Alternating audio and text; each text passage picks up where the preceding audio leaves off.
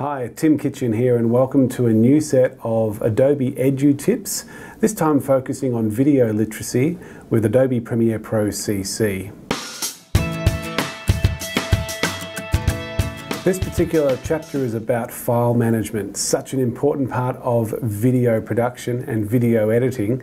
So if you have a look at my screen now, you'll notice I've got one folder called Hoverboard. If I double click that folder, you can see it has 4 subfolders in it. Now, at the moment, I do have an audio file in my audio folder, and I do have some footage, in fact 2 lots of footage that was grabbed from the helpex.adobe.com tutorial on Premiere Pro, and also some footage that I took at a school in New South Wales, Australia, based on green screening. So I've got 2 lots of footage, and I've also got 2 other folders here, BGs and titles, which stands for backgrounds and titles.